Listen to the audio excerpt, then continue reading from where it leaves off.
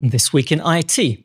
Over all of half cyber attacks are now ransomware, but a new idea called malware vaccines could make it harder for hackers. Plus, Microsoft is also thinking about bringing Copilot to on-premises Exchange servers, and Windows 11's start menu is about to get a major overhaul. So stay tuned for all the latest.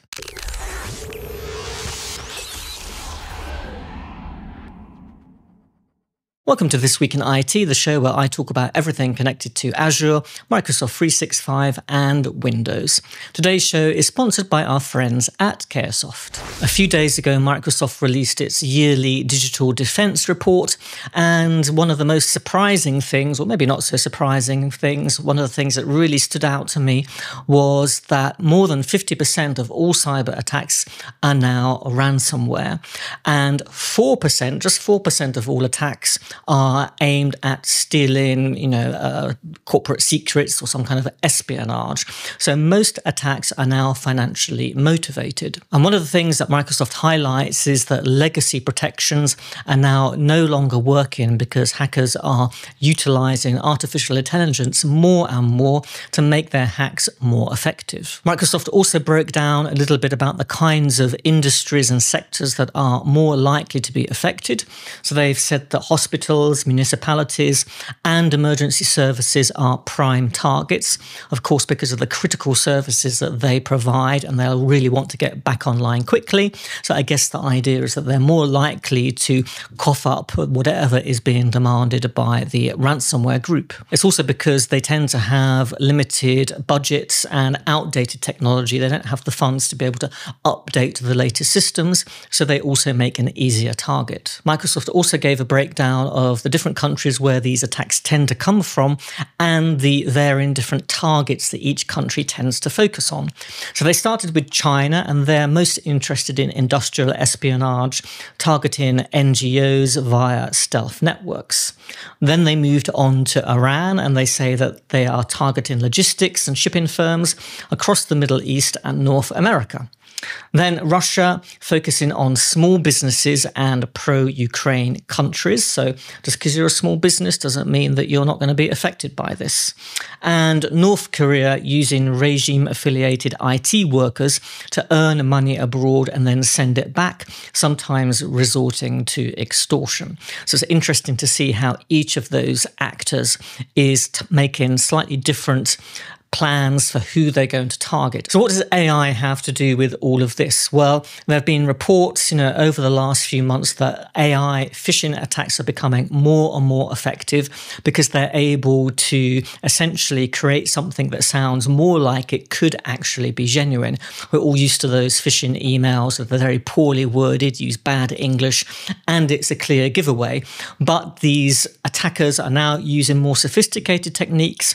Sometimes they're generating what appears to be an entire email thread from various important people in your company, from maybe the CEO to suppliers, and it all looks like it might be something genuine. So you need to watch out for that. Of course, they're able to now automate malware development using AI, so they're able to just pick up the speed to which they're able to iterate new versions of their ransomware to evade detection or to produce completely new ransomware. And using the smarts of AI, they're able to evade traditional detection systems more effectively. So what is the solution to all of this? Well, Microsoft is saying that you should use AI-enhanced security and head for a zero trust model.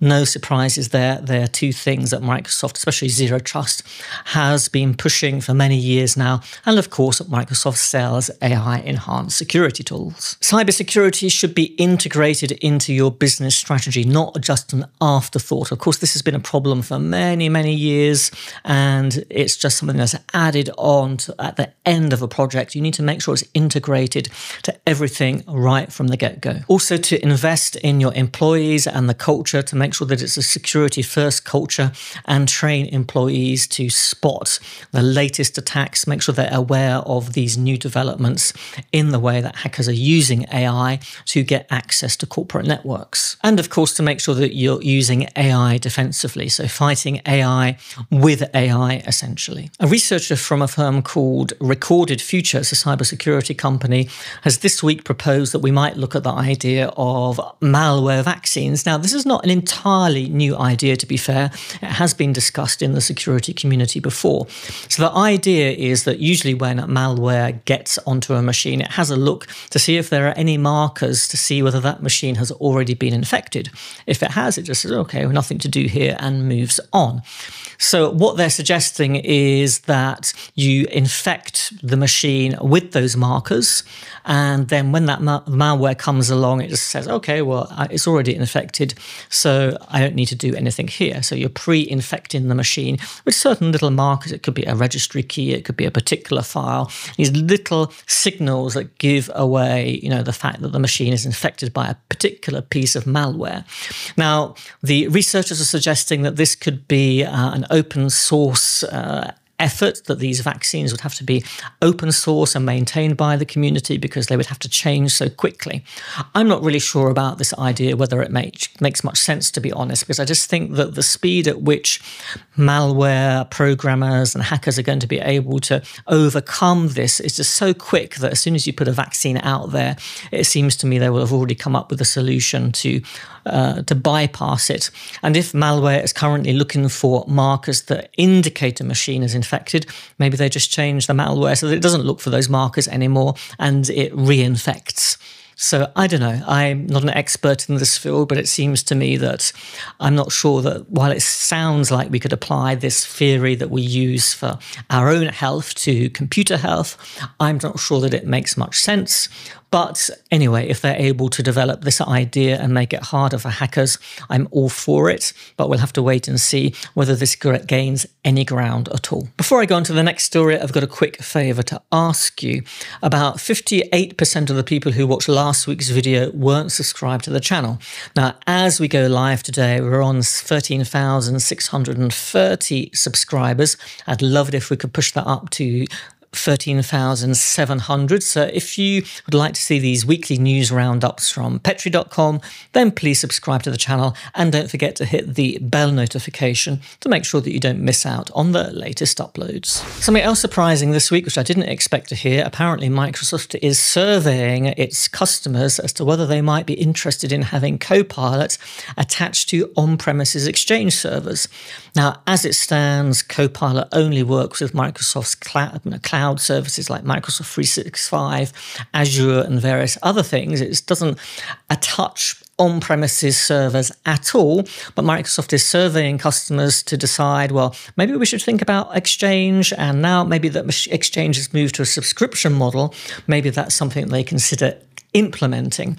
Now, that's going to, of course, mean that it gives another reason for customers to stay hooked to their on-premises Exchange servers. But I think we will have to accept by this point there are always going to be organizations that require their own on-premises servers in their own data centers. The cloud is just going to be a non-starter for them.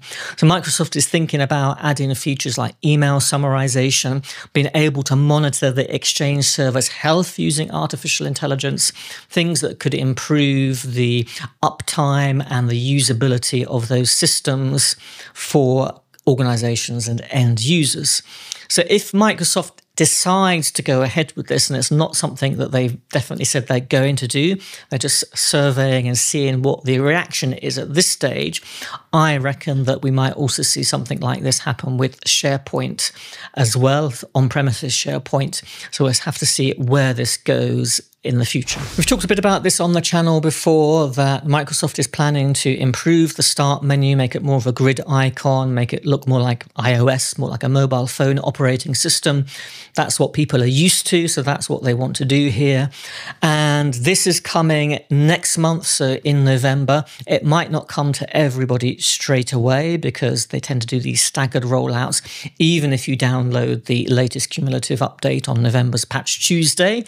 And there are a whole host of other small tweaks that we've covered over the last few months on this channel, so I'll just briefly go through them now. There are some things coming with updated taskbar animations, a new battery icon and changes to File Explorer, and improvements to Phone Link, and all this is expected next month, so in November. If you found this video useful, I'd really appreciate if you gave it a thumbs up because it helps to get it seen by more people on YouTube. I'm going to leave you with another video that you might find interesting, all the enhancements to Windows 11 Copilot that came last week.